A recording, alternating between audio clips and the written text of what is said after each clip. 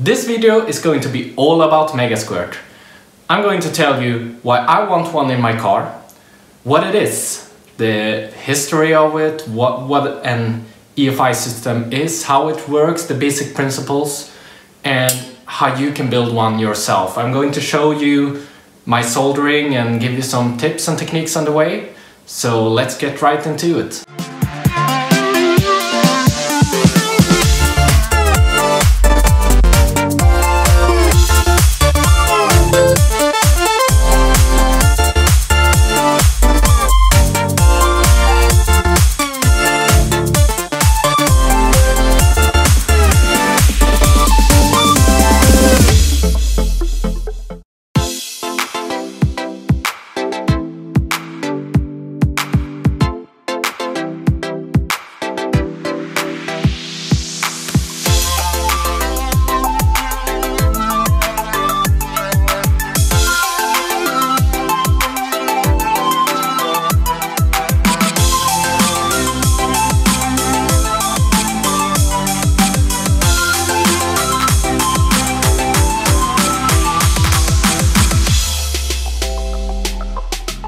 It was in the late 90s when two men called Bruce Bowling and Al Grippo created the EFI 332.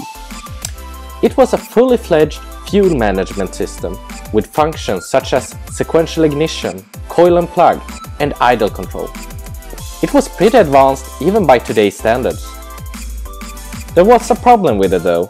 The system was specifically developed for Al's old Camaro. To make it work on any other vehicle, a lot of software and hardware changes were necessary. In order to make something that actually could be used by other people, the project was scaled back and transformed into what today is known as the Megasquirt, a fuel management system that could be configured to use on pretty much any vehicle. What I'm using here is the Megasquirt 1 with the version 3.0 board. That means that this is the first generation of Megasquirt microcontroller. There are newer ones with more functionality, but they are also more expensive. And this one fits my application just fine.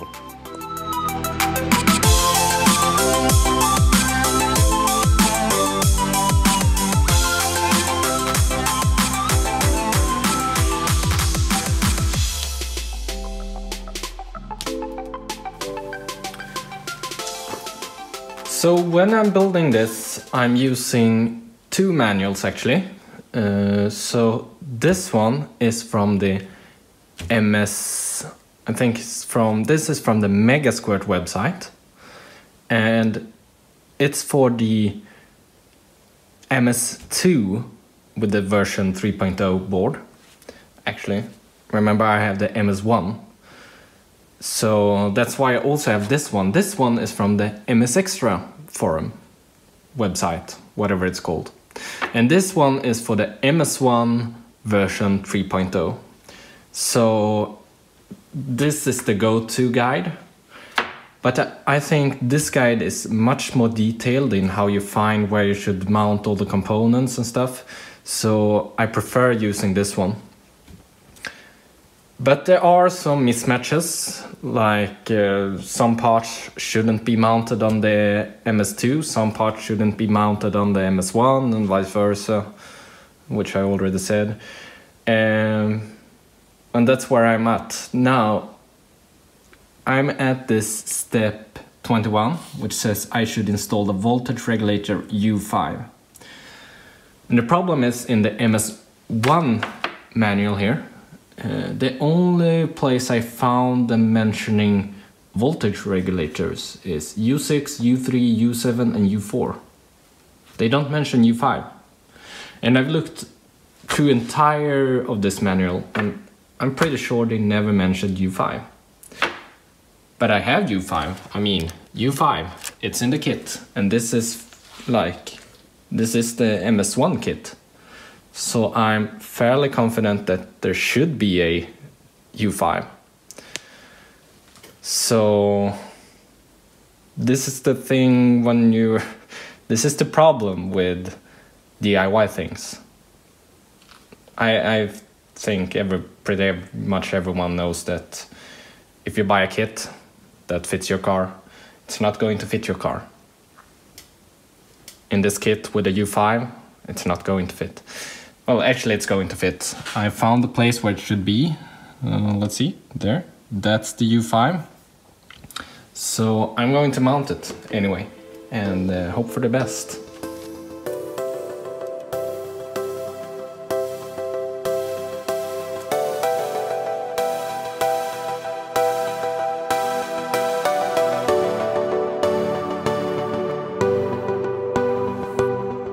Assembling your own Megasquirt isn't really hard. As I said, there are instructions on the internet, and both the components and the PCB are designed to be built at home. All you need is a soldering iron, some solder, and you're good to go.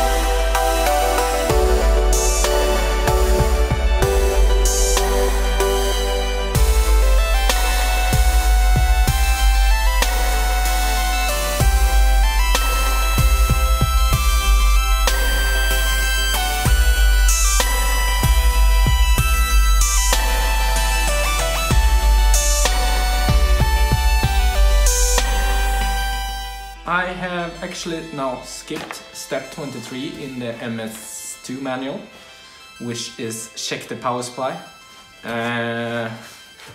which is because I don't have a stimulator yet.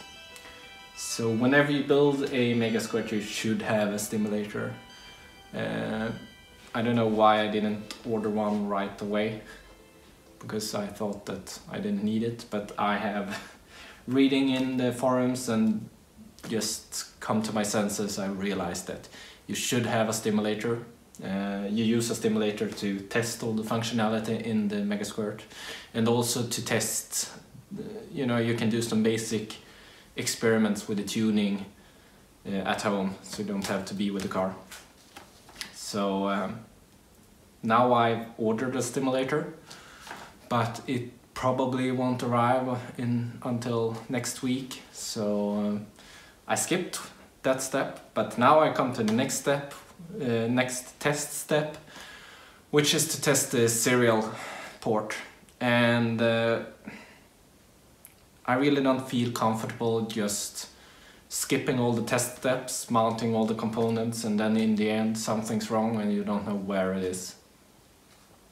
And you can damage something when you start mounting all this all the chips.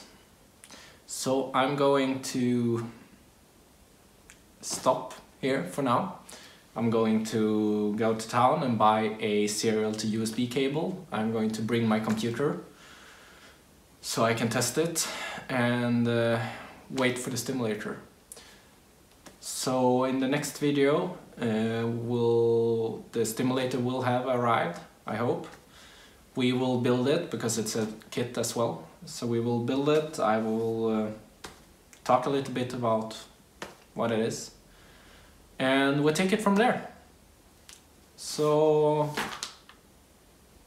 I hope you follow me. I don't know. See you in the next video. Bye.